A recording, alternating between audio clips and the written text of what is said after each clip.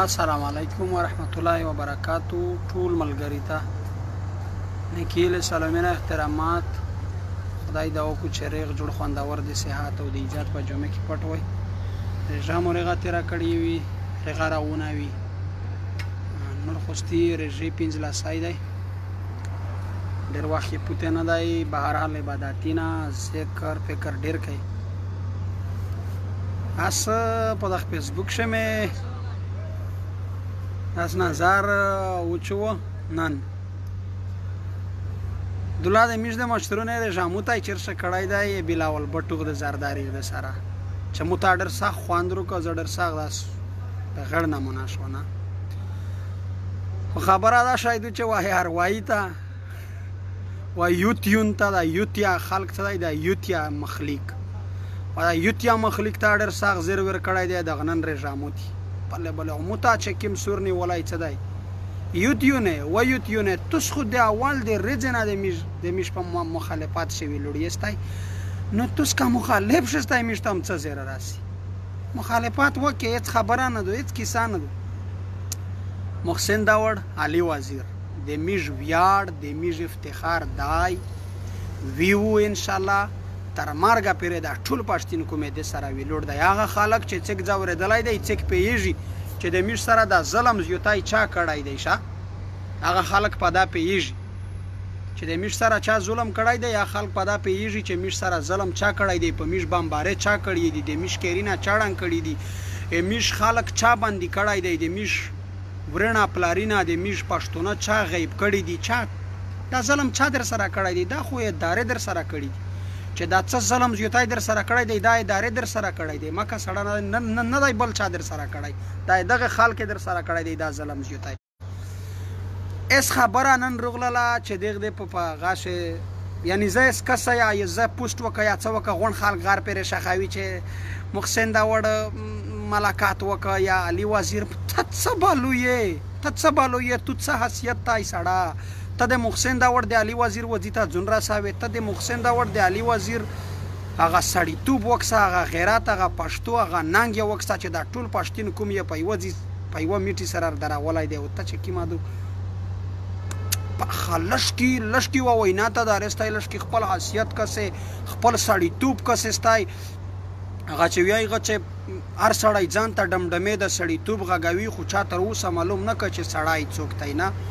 لشکی خپل حیثیت کسه لشکی خپل جون کسه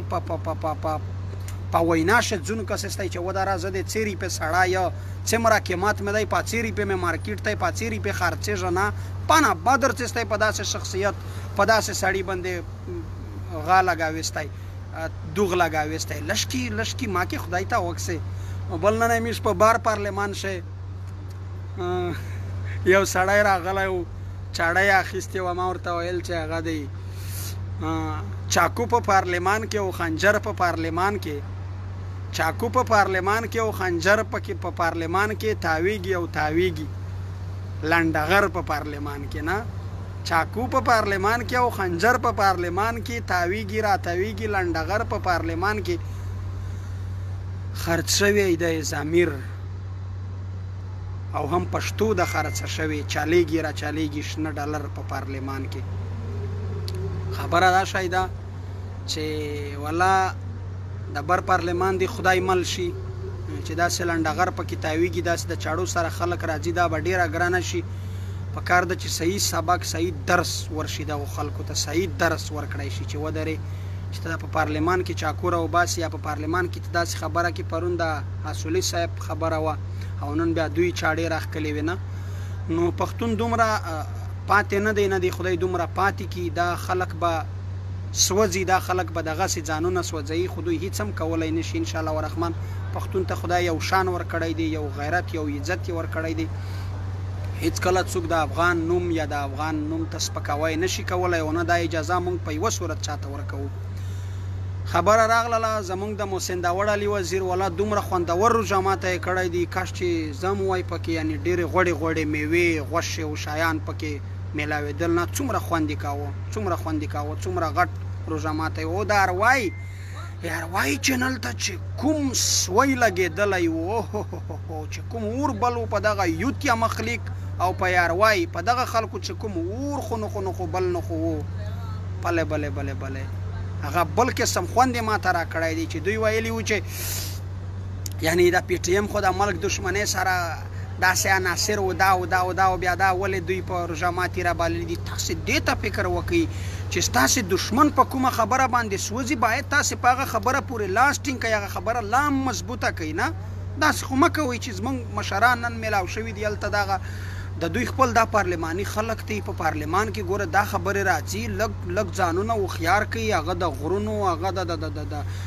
د تربرینوالي سوچ مه لرئ، لږ سوچ وکئ، لږ د بهر دنیا ته وګورئ چې موږ ته څه کول پکار دي. داسې نه کېږي چې اوس دوی په پارلمان کې دي، دوی MNAs دي، دوی د پارلمان منتخب شوي غړي دي، نو دوی د چا سره میلاویږي هم نه. مړه دا کومه خبره ده، دا کومه کیسه ده. لږ د دې دپاره سوچ وکئ موږ ته څه کول پکار دي، د خلکو اعتماد اخیستل پکار دي، یووالي پکار ده، د خلکو اعتبار اخیستل پکار دي، د خلک د ځان سره یو کول پکار دي. نو په دې څه وشول که دوی په پارلمان کې یا دغه سره